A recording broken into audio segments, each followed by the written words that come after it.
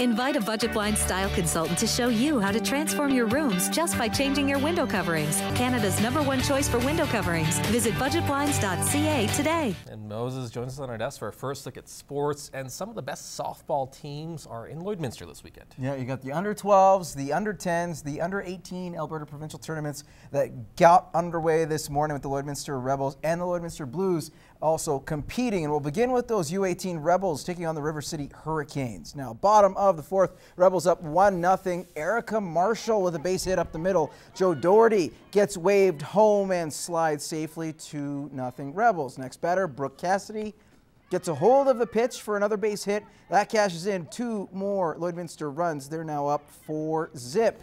They would add another pair in the inning. Jade Lee will ground out. There would be a play at the plate. Cassidy just beating the tag. The Rebels would cruise to a 6-0 victory to open up the tournament. Now, sticking with softball, Lloydminster has produced some national players along the pipeline, and this week they added another to that list. Edmonton's Madison Clarke played her ball with the Lloydminster Rebels from the age of 13, becoming the 15th Rebel to represent her country. Now, Clarke is training in Surrey, BC with the Junior National Program, getting ready for the Canada Cup. The 19-year-old says her success is due to what the program has to offer. Coaching and the instruction from the Rebels softball helped me get where I am today. I'm from Edmonton. I'm not even from Lloydminster. And I wanted to play for them because I knew they had the best coaching, the greatest team, and it was a good fit. Clarke's longtime coach, Brett Harvey, knew very early that she would be something special. Always worked really hard, was always eager to learn, to improve, would try things, So it made it really easy, and I mean, of course anything like that is gradual improvement, but I mean, she was always improving, even still, she's still improving, right? She's always trying to get better at something, and so, as a coach, it makes it, real easy to get motivated to help them as much as you can too, when you know how much they want to do it for themselves. He probably taught me the most of pitching that I have ever known. He was teaching me pitches, and I was always the kid that I would get so frustrated in the gym and not want to do a drill, but he was the type of coach that you keep going until you get it, There's no taking breaks. It's hard. So he was really played a big role in where I am today.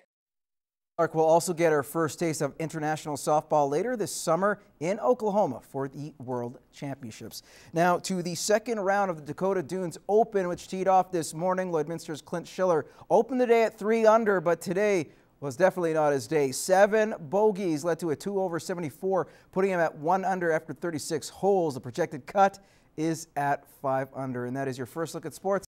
Welcome back, everyone. The greatest show on earth kicks off tonight down in Calgary, and the CPCA will be represented at this GMC Rangeland Derby. Now, there will be 8 household names that have been to the Stampede before, but there are 2 new faces making their first appearance. In this week's Inside the CPCA, Brett Morton caught up with Dallas Dick and Dave Galloway before they head down to Cowtown. Dick currently sits 4th place in the CPCA standings heading into Calgary. It has taken Dallas 12 years to achieve this feat, and he is ready to prove he can race against the best. I think in this game it's everybody's goal to make Calgary, and ever since I was a little kid I wanted to be there. As a kid I played out an outrider, you know what I mean, just playing on bikes and stuff like that, and then after I did the outriding thing, started driving wagon, and finally made it to Calgary. It's like a dream come true. So going into the biggest race of his career, Dick isn't going to let the atmosphere get to him. Like nerves is just like any other race. The way I'm gonna, that's the way I got to think. You start looking in the crowd and see there's lots of people, then you aren't gonna get nerves. But we'll just play it just like we play it at home. Just do the best that I can do. So.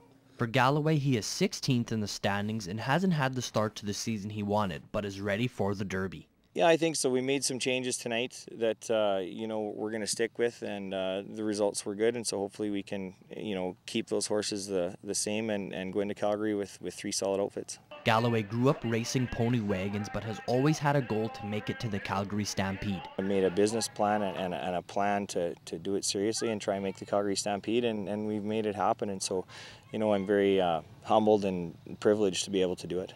For Galloway, not only is he going down to do well, he would also like to help out the CPCA. everyone in the CPCA and in this association is counting on us to put on a good performance and try and gain some spots for the CPCA in Calgary for the following year. So, you know, I feel that I owe that to the club and the other members here.